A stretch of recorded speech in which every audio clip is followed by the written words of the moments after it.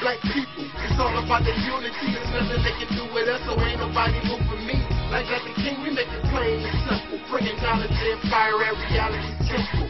Reality simple. My black people, it's all about the unity. There's nothing they can do with us, so ain't nobody moving me. Like the king, we make it plain and simple. Bringing knowledge and fire at reality simple.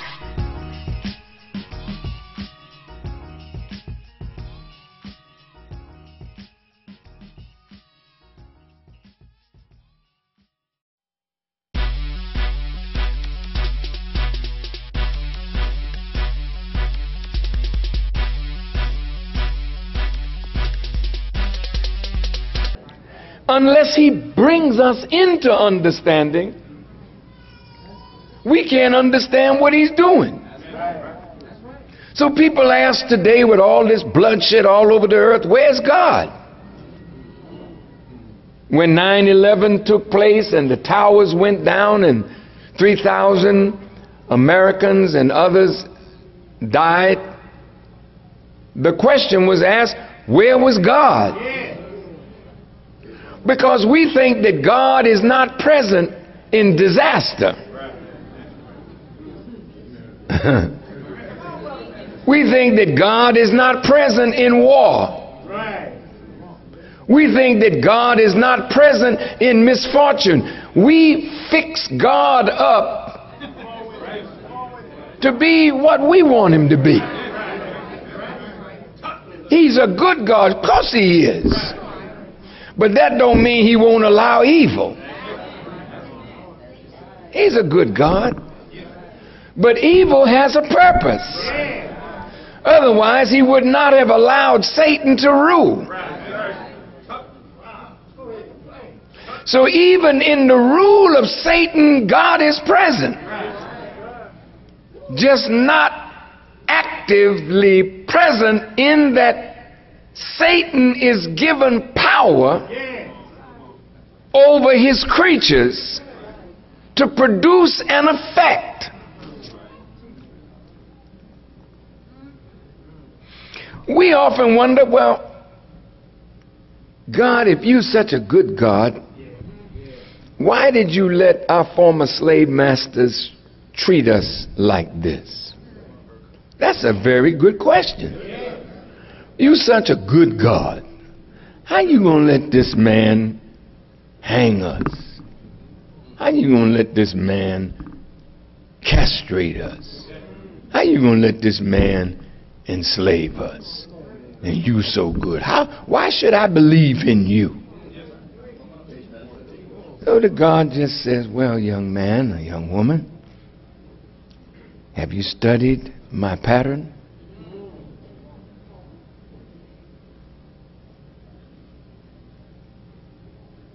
Have you studied the pattern of life itself?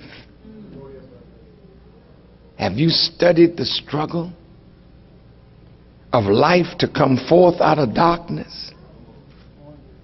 Have you studied the pain that coming out of darkness produces? Have you studied why I have ordained struggle for every life? And if you don't want to struggle and face difficulties, then maybe you should never have been born, because that's my pattern. How dare you fall out because some misfortune has come in your life? Well, you know, we was in a fire and everything got burned up, and yes, what else?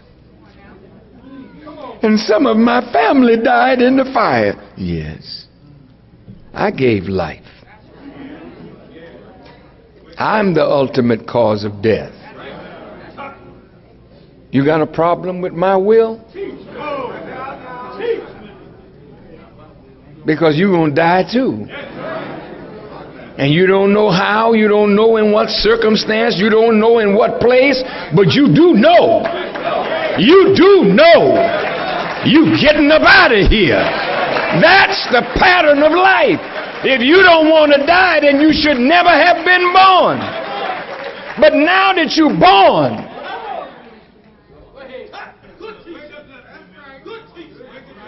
then you need to understand what is the purpose for your life before you get out of here.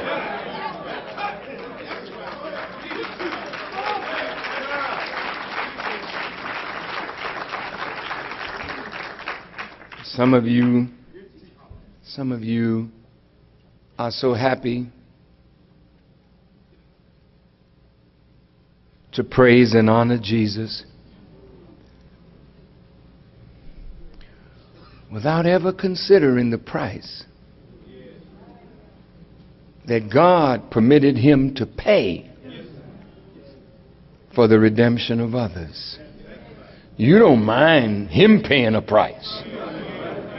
Glad it wasn't me. Thank you, Jesus.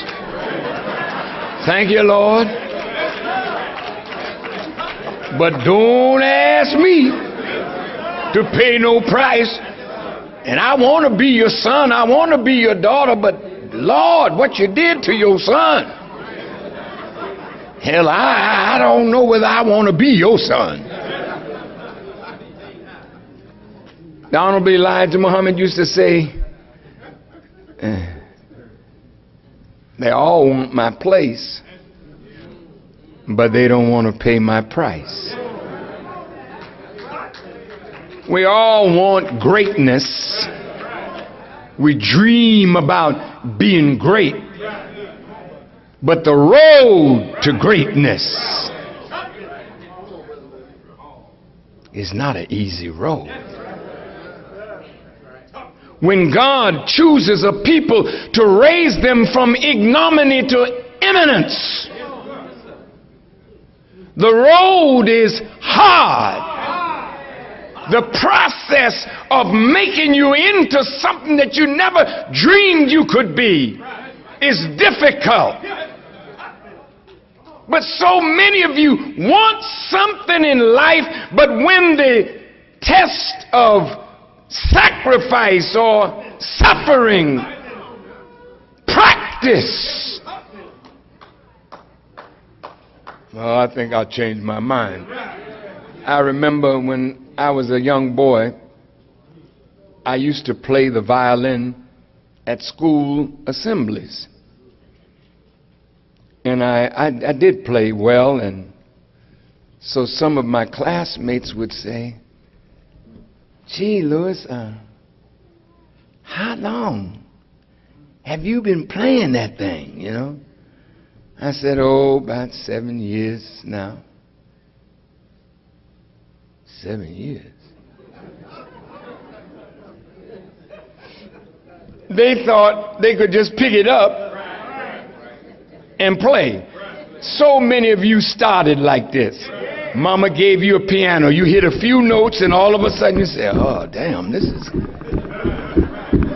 "Ma, give me a guitar. Ma, give me a saxophone. Ma, give me a clarinet." I don't care what Mama give you. If you're going to be great, you have to make a sacrifice. And because you want instant greatness, you're never prepared to suffer to become great. Blessed are they who find their purpose in life, but even more blessed are they who become what their purpose is. See, to say I know why I'm here, but then don't do nothing about it. You're an enemy to yourself. The little sick life we're living. Sick life. Get up in the morning. Eat. Turn on the TV. Eat. Go to work if you got a job. Eat. Come back home. Eat. Look at the TV. Eat. Say, wait, that's a hell of a life. And year after year after year, you go downtown Atlanta, you see a pair of shoes you want. So you put your little money aside and you get your shoes and you, oh, don't I look good? God, look at them shoes. Stilettos, too.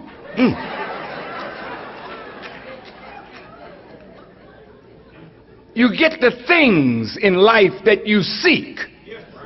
A new car, a fur coat, a new apartment, a new house. And you're only happy for a moment. For a moment. Because nothing that you have is there to fulfill your purpose. Nothing that you acquire can give you the joy that only working to be what God created you to be will give you.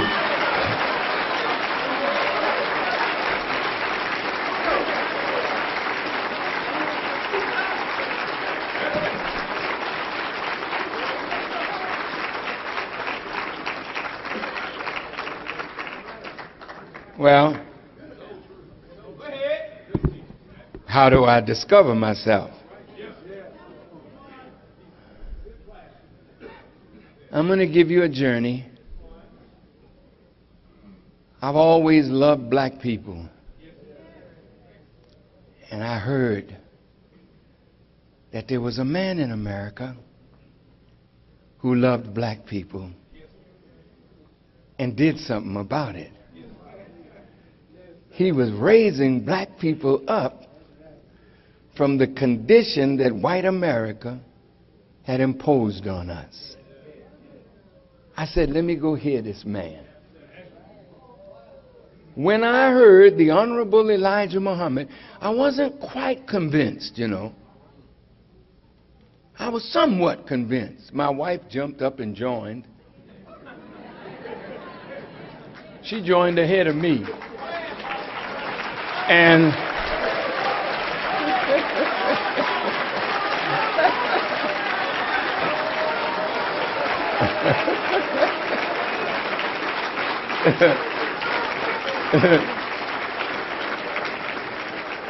I was a little slow. I was in show business, and I heard she was going to the temple. I said, don't go. Don't go till I check this out.